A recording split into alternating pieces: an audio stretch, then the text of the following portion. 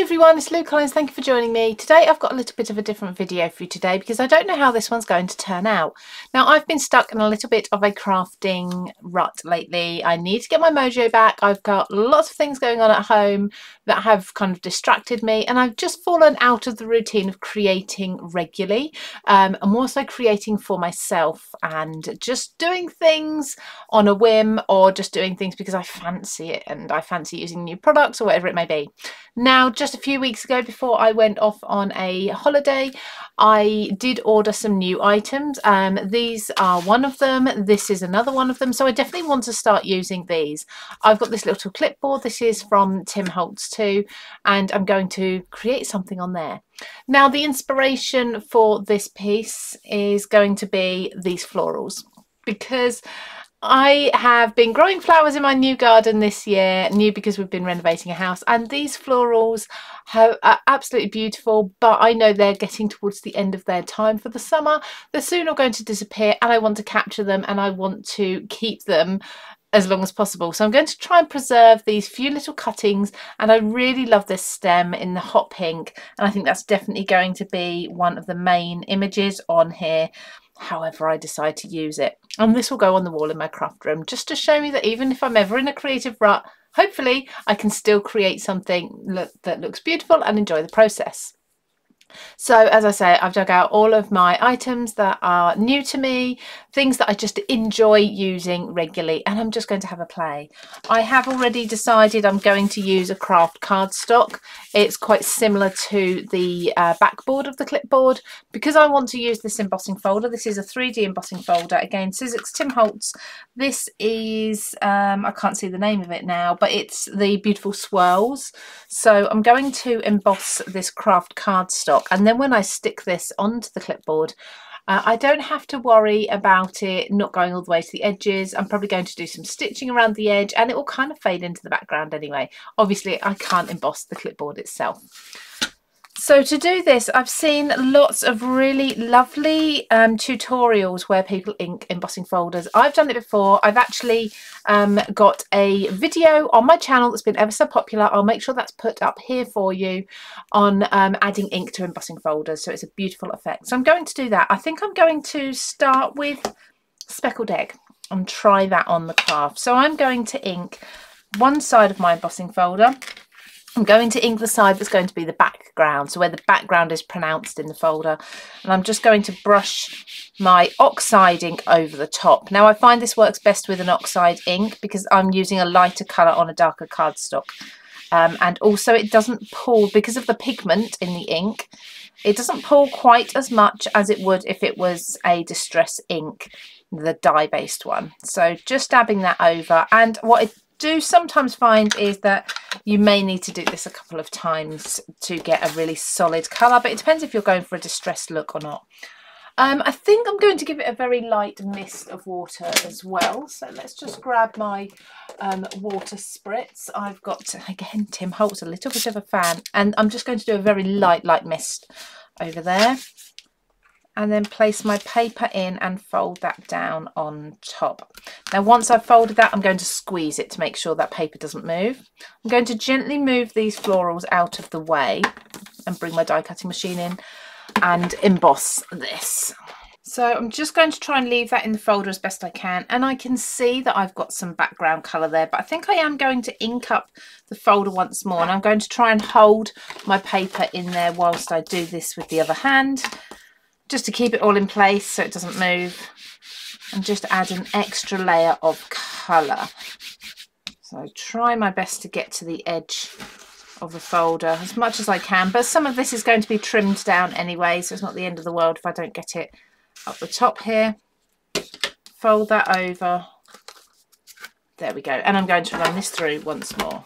So there I've got a beautiful speckled egg, so sort of a teal blue background, and the swirls coming off out of that in the craft. So as you can see, when you place it on the clipboard, it almost looks as if the clipboard's embossed. Obviously I need to go around the edge and neaten those up, but I do want to pick out some of the gorgeous detail that you can't quite see at the moment with some gilding wax, some gold gilding wax. So I'm going to put the tiniest little bit. Now I have quite long nails, and I do find that putting my finger into the wax can cause obviously oils, grease, bacteria off my fingers to sit into the wax. Over time that's going to effectively make it mouldy, make bacteria grow, which we don't want. But also I find I just get gilding wax under my nails. So what I do every now and then is I get a spatula in there and I just scrape a little bit onto the edge of my jar and then just sort of smear my finger over the top of that, and that gives me just a small amount of gilding wax that I can use without having to put my finger right into the jar each time, and keeps my nails nice and clean. So I'm just brushing over the tops of these swirls with my finger. I'm not going to be too precise. I just want a few little golden highlights, picking out that beautiful detail that's in this embossing folder. This is one that I've wanted for a very, very long time, and I finally decided, I think it was payday last month, I decided I was going to treat myself, and I got this and I got a few other things, but then the mojo kind of disappeared. I think I just got very, very busy in a short space of time. Lots of things had to give, and unfortunately my crafting for myself was one of them, and I'm now struggling to get back into it and enjoy it in the way I was. So things like using these products and just playing with them, not really having a plan with them, I think, or I hope, is going to be a really nice way of getting that mojo back. So I'll hold this up to the light in a moment so that you can, I think you can actually see quite well there, that light hitting the gold, and it just looks so beautiful. There we go. Maybe a touch more down here, although as I say, there's bits that will actually get cut away. The more I do it, the more I want to just add more and more and pick out that detail more. That's stunning. There we go. Okay, so that is just absolutely beautiful. Really happy with that. And I find with this gilding wax, this is actually a luster wax from Sizzix. The best way to clean this is with an alcohol-based cleaning solution. So I'm just trimming this down to size a little bit now. It's quite hard because I've got the embossing, and I do need a new blade in my trimmer, ideally, as well. So I'm being very careful not to feather and catch the edge and make it not neat. I think I will bring that up underneath the clip a touch. So I only need to take the smallest amount off the bottom there. As always, not measuring. I don't measure anything. I like to be quite free and natural with it, and just cut it where it looks right, not where measurements tell me I should be cutting. Okay, now I will be taking my sewing machine to this and stitching around the edge, probably in a black, because it will really show up in a zigzag stitch. So I'll do that in a few moments. But I think one of my ideas was to use one of these, and I love using metal on my projects as well as metallics, and I don't feel like I have to match the gold and the silver either. So I think I am going to use that, and then I'm going to bring my florals in. My florals, I'm going to cover these with some Mod Podge. Now this is the only Mod Podge I have now that hasn't run out or dried up, and this one's getting close as well. I do need to restock. This is actually one that's a matte finish afterwards once it's dried, and it will kind of seal anything. So it's like an acrylic sealer, so plastic sealer almost. And I have sealed I was going to say feathers, I haven't tried that before, but flowers in laminating pouches before, and they've worked really well where they don't discolour because of course the air can't get to them. So I'm hoping, if I'm really thorough with covering them with Mod Podge very carefully, because of course they are very delicate, I'm hoping that I can salvage them enough to stay bright and coloured for a while. But if they were to still continue to fade and sort of partly disintegrate on the project over the next few weeks and months, it might be quite interesting to see, will they sort of go to a dried flower? Will they still preserve their shape, their colour at all? It'll be interesting to see. I'm not so fussy that I definitely want these to keep their colour. I'm quite happy to see how things go. So I think what I'm going to do is have this as the main stem, and I think I'll have it coming up here, and it might be quite nice if it overlaps or comes up to the side here like so. And then these ones, which are all absolutely beautiful, I'm going to tuck coming out from areas here, so like so, maybe another one like that, and so on and so forth. And I've got a few little they're a bit like daisies that came off a plant. Now I had to be careful because of course I could only take flowers from my plants which were still quite small. I couldn't use anything too large. And I think maybe one more just up here, so something like that. I'm going to position them. I'm going to obviously cut the stem, and I'm going to have everything looking as if it's coming out of the bottom of this metal piece. So yeah, I'm quite happy with that at the moment. So I think what I'm going to do, I'm going to do my stitching around the edge here, just so that I can glue this down, and as and when I decide on my next items, I can actually adhere them down rather than just placing and moving along. So I've stitched through the edge of the zigzag stitch, and I'm now going to adhere that onto my clipboard just so that I can continue and start sticking things down as and when I decide on them. So just some wet glue, general paper glue around the edge. I like to use either the Creative Craft Products bookbinding glue, which I've just run out of, or the Sizzix one. I think they call this is the Express glue, yeah. And I've left my threads there loose as well, rather than tucking them in, just because I like the look. And I've not inked around the edge because I almost want this to look as if it is part of the clipboard, if I can, to a point. So I've decided not to go round and darken the edges like I usually would if I was putting mats and layers down. So pressing this down, obviously the stitching kind of stretched the paper ever so slightly. So I've got quite sticky fingers now. I'll give these a wipe. And before I put my metal embellishment and my florals on there, I'm going to use a little bit of black ink. This is almost sort of a signature for me. And I'm just going to do some splats of black. Black, I think, is a colour that a lot of people will shy away from, but I love to use it as a nice contrast on my projects. So trying to keep it more focused around where the floral is going to be, but I am going to do some big blobs. So taking my tube out of the bottle, be very careful not to knock that over, and I'm just going to depress the nozzle here, and that's going to inject some ink down onto the project in a large blob. So this is always a bit unpredictable, but I like it if the splatters aren't quite doing it for me, if then if they're not quite enough for me. So happier with that now. I'm definitely going to thoroughly dry this off before I stick anything else down on top. Now as I'm drying, I can see some of the areas where the ink spray is sitting on the gilding wax. Of course that's repelling it, so I do need to just lift those up a little because they're never going to dry. There we go, and then the rest is actually nearly dry now. I'm going to use a really strong glue. I'm going to use Collal here to glue down the metal embellishment. I've tried hot glue in the past, and I find very often, unless the glue is very, very good quality hot glue, it just kind of lifts off after a little while. It doesn't really stick smooth metal like so. So then start positioning my florals. Now I know I want my florals to go into the base of this metal embellishment, so to look as if they are coming out of it.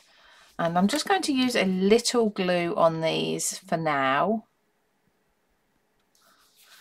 to hold them in place, and then I'll use that Mod Podge. Now the Mod Podge may take a while to dry, so that might be a case of I come back and complete the video later on once that's dry, but we shall see how it works. So I've used a wet glue there just to stick the flowers down. Like I say, if these end up dying anyway and they go sort of a brown, distressed colours and fade, that's fine. It's not going to be the end of the world. It's not going to be a project ruined. I can always take everything off the clipboard and reuse the clipboard, or I can just leave it as it is and have it as a rustic, faded sort of project, so that's fine.